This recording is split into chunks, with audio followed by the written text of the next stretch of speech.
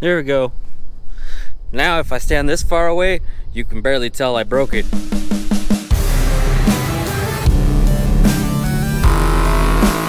Yeah, that's what I'm talking about.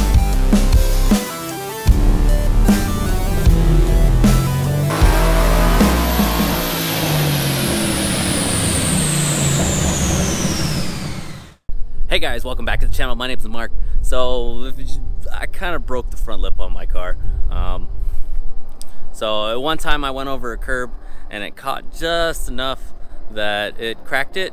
And the other day while I was driving into my unit here, it rubbed on the ground and broke a piece off. So as you can see, it's pretty broken from about there. This whole piece came off, but I glued it back on. And with a little bit of Sharpie, it covered the glue up. And it honestly doesn't look too bad. You know, if I stand back here, not noticeable. It's a good 10-footer. Now, next month I decided to sign up for a track day on February 5th. I'm going to Thunderhill West, and it's going to be the first time I'm taking this out on the track. So before I do that, I got a couple things that I got to do first. Now, before I go and show you what I got today, I want to talk about today's sponsor, which is me. Hey, if you like what you saw, smash the thumbs up button. And if you want to see more, don't forget to subscribe and hit that notification bell. That way the next time I post one of my videos, you guys will know. Alright, so the best thing you can do to make your car handle better, since I'm going to a track and handling is probably the most important on Thunderhill West, since there's not really any big straightaways. There's one, but most of it's some good turns, is wheels and tires. Now, I went out and I bought me some used wheels and tires, so they're new to me. Since they were used, they are a little bit cheaper than brand new ones, which I'm okay with. And you know, this one right here has a little bit of curb rash on it. I'm not gonna complain too much. These are gonna be my track wheels, and they just have to look fine. Like from here, can't tell. They're painted over, they look all right, and they look fairly close to my old wheels, which these are SVE drifts, and these are SVE, I believe it's like S350s or something like that, which, you know, it's the same company. I was happy with these, so I got me some more. All right, so some of you out there are asking, what's the difference between those and those? They're both 19-inch wheels, but there's a width difference. So my stock wheels right here are 9.5-inch wide, which I got 275s on. You know, you guys have a little bit of a look.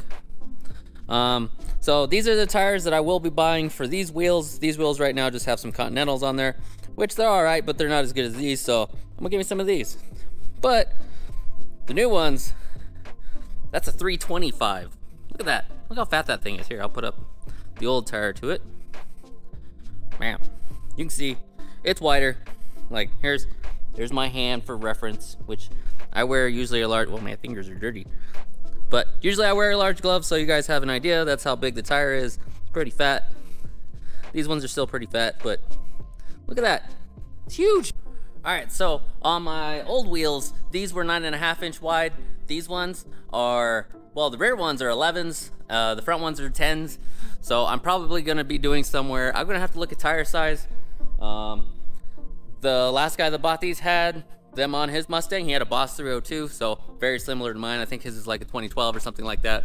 So it should theoretically fit on mine, but you know, I'll have to see what's available. I might be doing like 315s in the rear and 295s in the front. I'm gonna have to see, you know, what fits, what I can do, and then go from there. And for some of you that's interested in, you know, like how wide is a 325 versus a stock tire? Here's a stock tire off of my Stephanie's car. There. That is a 245. That's a 325. Like, that's almost, that's a lot. Like, it's huge. So it's not exactly the stock size that I have on my car. Mine comes with 355s, but not 355s, 255s. Man, that's a big difference. 355s are huge, way bigger than those by like that much, maybe. I don't know, somewhere in there, like that, maybe that much. I don't know. We'll see.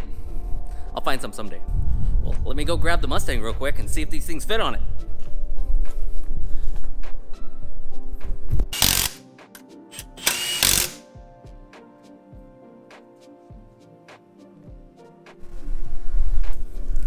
Well, that looks to be a good sign. Front one's fitting.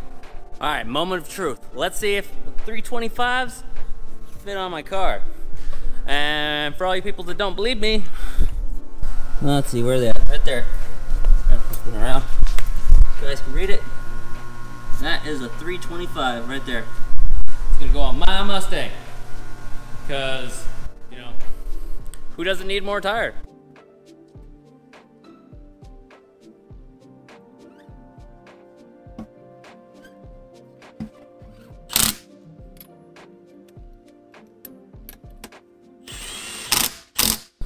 Now I haven't lowered it back down on the ground yet, but it sits, it pokes out just a little bit,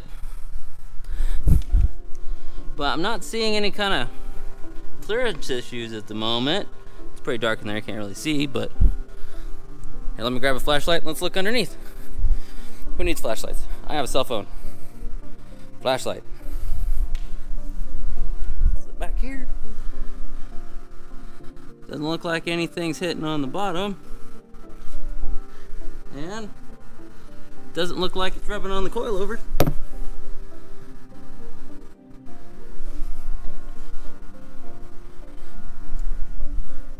You know, this might just work. Alright, I got it on the ground now. It sits. It pokes out just a little bit, but honestly it seems to be fairly flush. I took the brake off. Let's see. I didn't see anything. I don't hear anything. Doesn't sound like anything's rubbing. Looks like everything's gonna be good. Alright, so I just noticed while I was looking in here. So there's nothing looks like these wheels are gonna rub on, but see if you can see it. I don't know if you can, but get some light. There we go. My bump stop is pretty close to the bump stop mount, or where the bump stops hits, and my coilover kit has bump stops built into the shock, so I don't really need those. I'm gonna take those off because the other ones are already on there, and it might help smooth up my ride, since sometimes when I go over some bumps in the back, it's pretty rough. So it might just be bottoming out. Alright, now that I got the wheel off, I can show you guys what I'm talking about. So that's the factory bump stop. When I was sitting on the ground, this thing was almost, it was like here, it was almost touching, maybe there was like an inch. So there's really not a lot of room. And my new coilovers, well, it's not really coilovers back here. It's coilovers at the front, over there, but back here, it's just a spring replacement that you can adjust, and you get these cool adjustable shocks. Well, these already have bump stops built in on them, so I don't really need that. So let's go ahead, take that off, just a couple of bolts.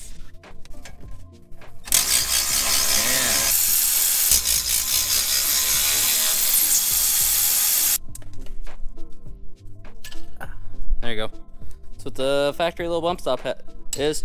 You know, now I got all that room. Maybe it'll be a little less bouncy for my passengers in the back. Well, I got them all the way on now. They all look like they fit pretty well. You know, they're pretty flush with the side of the car. They stick out just a little bit. Alright, so when I first looked at them, I thought they were black. But now that I got some light on them, they actually look pretty gray. You know, they match the car, honestly. So I'm gonna take it out for a test drive now that I got them on. Looking pretty good, if I say so myself. The back tires do stick out just a little bit, but I don't think it'll be a problem. Go drive around, see if I can take some hard turns and, you know, see if there's any rubbing. Now that I take the bump stops out and I take a look at it, maybe I'll lower the rear down just a little bit. Maybe not, I don't know. We'll see what happens. Alright, so I got back from the test drive now. There doesn't seem to really be any rubbing at the moment. Everything seems to fit just fine. So in case you guys are curious, 325s will fit on the back of the Mustang.